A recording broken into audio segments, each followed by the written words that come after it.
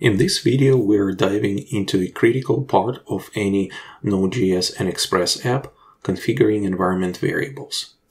Whether you are setting up secure API keys, database connections, or custom settings, mastering environment variables is essential to keep your app flexible, secure, and production ready.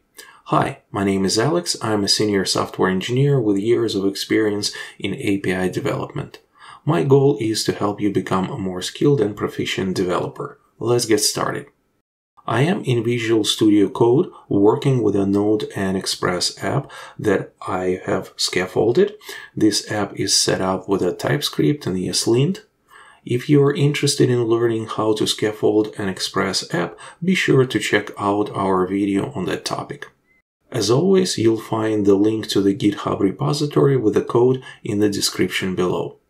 Now let's create .env file and add node env equals development. It's also a good practice to create .env.example file to provide an example of environment variables for collaborators. This file ensures that anyone working on the project knows which environment variables are required. Next, open the gitignore file and add the .env file to it so that it's not committed to your version control. In the server.ts file, we have a health endpoint. Let's update the response to include the node env value from our process.env object, indicating the environment the app is running in. After saving the changes, let's run npm run dev. Then open the API test.http file to make a request. Although we get a response, it seems the environment variable isn't being picked up. In production, environment variables are sourced from the actual environment, but in development we rely on the .env file. The values from this file need to be loaded into the environment. There are different ways of doing it. I found the best way is to use .env.cli package.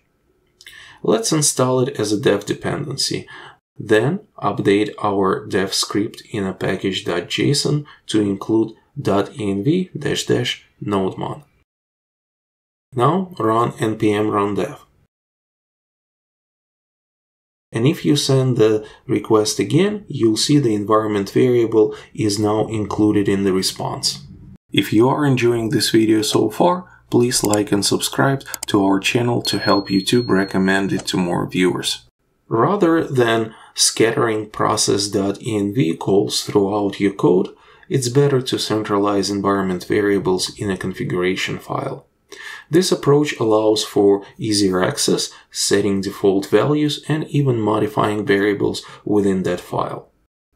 Let's go ahead and create a config file in the src folder and add the following code. We are defining two variables. The first is env, which takes its value from the node env environment variable.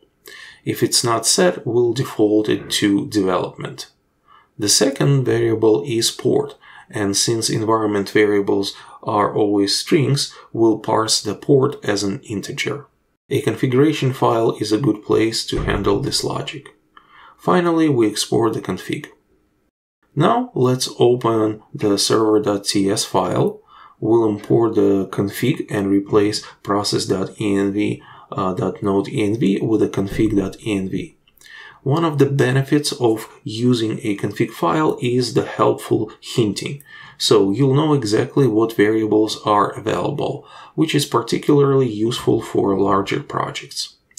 Next, go to the index.cs file, import the config there as well, and replace port 3000 with a config.port.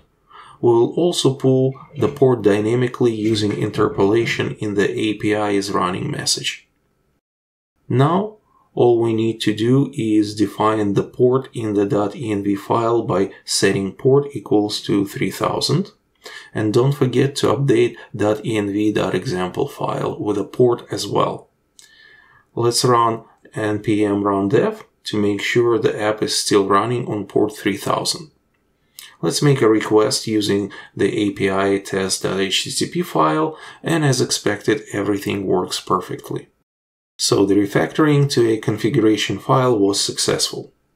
And this is how you configure environment variables in your Node and Express app. I hope this helps you better manage and centralize your environment variables.